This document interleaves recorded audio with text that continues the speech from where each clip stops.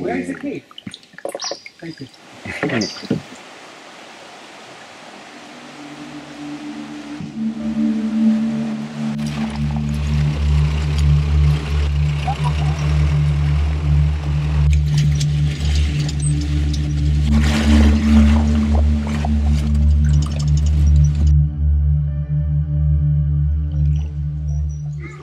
Here, this is where we are, is a national park. We don't really start in front of the cave, we actually start below. Then in that way you get to enjoy more, it's a more exciting tour. And then you're wondering, where is the cave, where is the cave? Where's the cave? And there is the cave.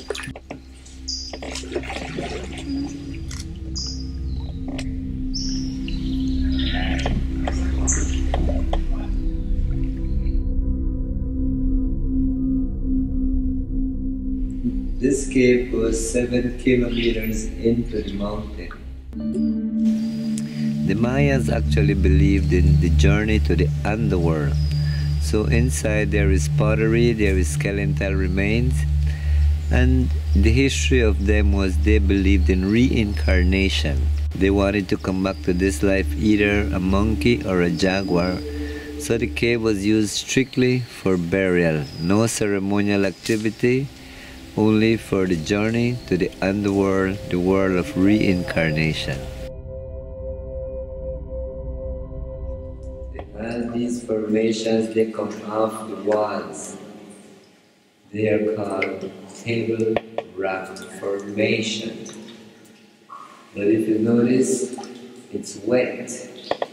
And that's telling you that this is a living cave, and that's the reason why we don't allow swimming.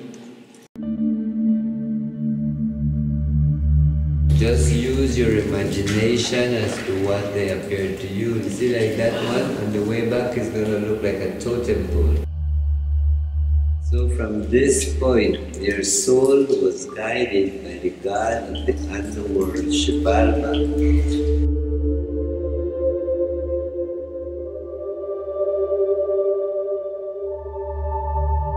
As you bring your light a little bit to the right, where the tip of the black one is more, Stefan, they're broken, see? Yeah. Right there, Stefan, where you have your light.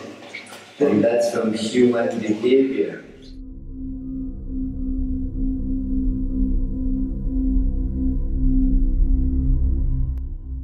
"20 years ago, it was protected. It was made into what it is now, a national park, a protected area.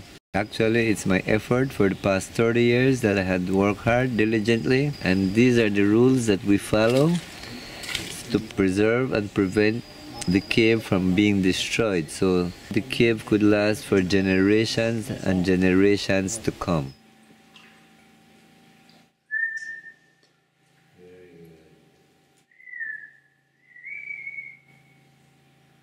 So if you get a chance to come over to Belize and you want to have a good tour, the original guide is David, who happens to be me, David Simpson. And you had been to one of the most fascinating caving systems in all of Belize.